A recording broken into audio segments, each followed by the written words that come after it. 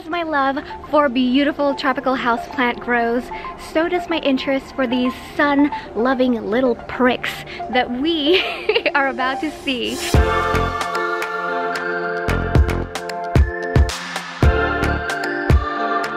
We are at Desert Creations, not dessert, here in Northridge, California. We're gonna check out all their exotic cacti, some succulents. Let's check out what they have. I am very new at the cactus and euphorbia game, okay? You will have to bear with me. I will not know that much information about them, so we're gonna learn together because again, this is new territory for me. I'm really excited to learn a little bit more about this, but yeah. Okay, here we are at the very first greenhouse. There's two, so this is the first one right over here. There is also another one right out there, but I did want to start with this room because I wanted to show you. Oh my goodness. Okay, I know you have seen this before. Dioscorea elephantipes. Look at this. Look at that. That's amazing. It does remind me of kind of like a turtle shell. I do love that the leaves are just so light, so delicate, so cute, and there's a bunch more. This one's gonna be a little bit of high-end price here at this location. If you are gonna come out to any exotic cacti or tropical plants, you've got to expect to be paying some coin out here in these streets. So that's just a quick little disclaimer. So let's go back. Take a look at this. Look how cute the leaves are. I love how delicate they are. I love that they're heart-shaped and they've got those little stems kind of like just waving in the wind right there. But I am loving this one.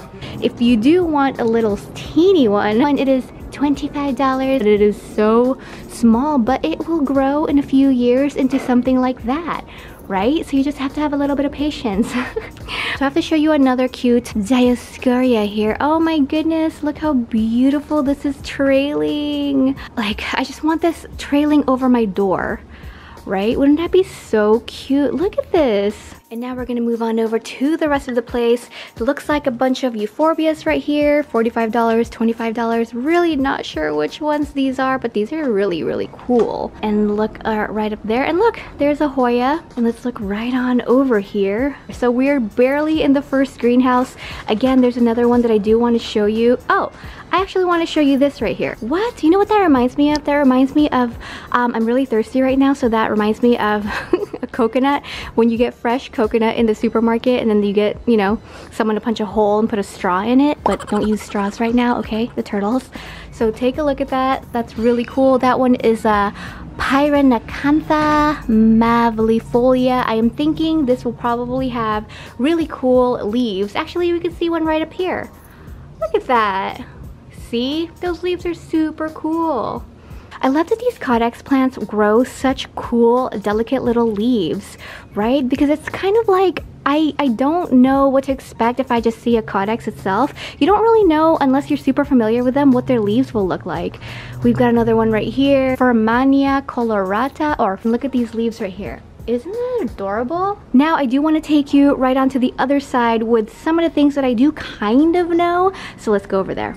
So I have to come and show you this selection of Astrophytum hybrids right here. I actually have a really teeny one of this. This one is really cool. I'm loving the ones that have just a unique shape and really cool markings on them. I love how this one has like dots on the leaves, little spikies, and I've mentioned this before that those actually look like this. It's not, okay, but it does look like mealybug nests, but it's not. Here's another mellow cactus conodius right here, and oh my goodness, this one is amazing. So this is a large Astrophytum hybrid. I love that they've got it in this beautiful pot right here. If I were to actually have my own collection of euphorbias, cacti, I would definitely put it in really interesting pots like this, right? Look at this.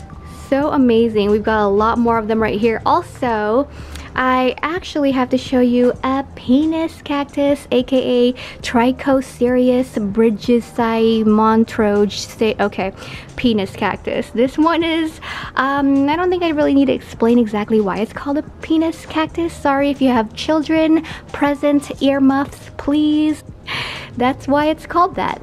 Okay, I almost forgot to show you this one right here. This, I'm gonna again try to pronounce it for you. The Welwitschia mirabilis, 30 years old, and just take a look at it. I mean, it's super interesting. This has to be either high up there, and it's probably thousands and thousands of dollars here, but I do know that people love this right here. Now just take a look. I've seen pictures online of how this looks like when it gets large, and it's pretty amazing, pretty crazy how this looks. But take a look at it. I'm still very new at this stuff. I don't really understand why. I mean, it honestly looks like a big agave leaf that just is like meh. Right? But I do see inside that there's a little bit of like a woodiness in there. 30 years old, and I don't have the price for this one, but I'm pretty sure that this one right over here is pretty pricey. Take a look at that. Isn't that crazy? Now we're gonna go in through the second greenhouse. A lot of Hoyas right up there. Crimson Princess, Crimson Queen, Hoya obovata. So the usual suspects over here in this little Hoya section, but we are here to take a look at the euphorbias, some of the cacti. Look at this second greenhouse. This is actually much larger than the first one that we were at, and I think we are gonna go ahead and start right over here. Take a look at that. Look at the beautiful little, kind of looks like little beads. This is also known as the basketball euphorbia or basketball plant, I think. I have a really teeny one of this. I want a big one. I want a huge one, like an 8-inch pot. I love how it has little lines, little markings. They've actually mentioned that some of these are male and some of these are female, and you can combine them or something. We'll ask more questions about that. And there's some really small ones right there for $15, and it goes up to $30, and obviously for bigger ones would be a lot more. I don't think this has a price tag. I've recruited Josh to come help me because I am so clueless with all of this stuff, and he knows a lot more since he does work here. So say hi to Josh if you come in. So these are pretty cool. A lot of people who grow cactus and succulents don't really know about caudiciforms. Caudiciform is like these big kind of like fat stubby trunks. Yeah. They will leaf out. Pretty exciting when it happens because, you know, they look dead, and sometimes they do die during winter. And when we see this new growth, we're like, oh yeah, it's alive. Yay! Are you saying that some of these you're not sure if it's dead or alive? Yeah, this one's looking a little dead here. So the thing with these is they're very sensitive to watering during the winter when they don't have their leaves. So if you look here, this one is going to be going in the dumpster. So R.I.P. It takes a kind of some skill and knowledge to grow these. So I just asked Josh if he had a favorite plant in the store. If you have a favorite caudiciform, or it's in there? Yeah. Okay, let's go. This is probably our most photographed and looked at plant. I mean, heard it's famous on Reddit. It's definitely really famous on Reddit? Instagram. Wow. Yeah, and this is $5,000. That's about $5,000. Okay.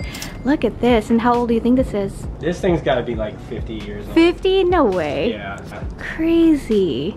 I mean, if you look at our other ones down there, yeah, those are probably 10 years old, and they're about that big. Yeah, the teeny ones, I know. They get more of these like kind of turtle. They're turtle plants or something, but yeah, these little ridges will just kind of pop out the older it gets, and that's really what people look for in these plants. Yeah, this one has black spikes. Super cool. Black spikes are just a different variation on them. Oh, so it's similar as this guy. They're all Tephro-cactus. Tephro-cactus, okay. $250 for this one with the babies. And they're very slow growing. You get like one new head per year, so. What? Yeah. Wow. If you're lucky. So this one right over here is $500. Oh my goodness. Look how beautiful this is. This is huge. And I think that's the flower right on top. Cephalium. Yeah, cephalium. Okay. And it's $500. It is $500. They're extremely rare and old. Really? Cactus from Brazil. Ooh, okay. Yeah. Nice, okay. Cephalium. At a certain point, the cactus stops growing, and only the cephalium will just stop. Oh, that's cool. As he mentioned, that cephalium right up there. So sometimes this plant will die, and then that one will continue on to live. Really cool, really fuzzy. So $500 for this. It is extremely rare. Oh my goodness. Okay, so I think I found one that I want. This one is called the Uebelmania pectifera. Oh my goodness. Take a look at this. It's really gorgeous. The cactus itself looks really sparkly, really velvety and sparkly. And then the spikes are a white, gold. This is $50. Mania. I'm not even saying it right. Like, it just looks like a perfect symmetry. And look at that. And speaking of the higher end, here again we've got more of the Tephro cactus. As our friend Josh mentioned, this is a very, very slow grower. You get one of these little pups, maybe one per year. So this one is $125 here. They even look a little bit purple. We've got some more back there. These are extremely hard to find. Just take a look at them. And there's also, I have to show you because this is a favorite, more booby cactus right here, $55. Really cute. So pretty standard price for all these booby cactus, and I love that it's turning pink also right on top. So if you want any pink booby cactus, it's right here. Oh my goodness, and here's a little teeny spiralis. How cute. Look at this. How cute is that? Oh my gosh, and I think the blooms are just so adorable. I think this is actually going to be a start of a series that I'm going to do in learning a little bit more about cactus and euphorbia, since they are super interesting. And yes, I do admit that I can definitely use a little bit more info. If you missed any other plant videos, any plant shopping ones, collections, I'm going to go ahead and link that somewhere here on the screen or somewhere below. Give me a like and subscribe if you have not already. Why are you not subscribing? And I will see you in the next video. I appreciate you so much. Bye!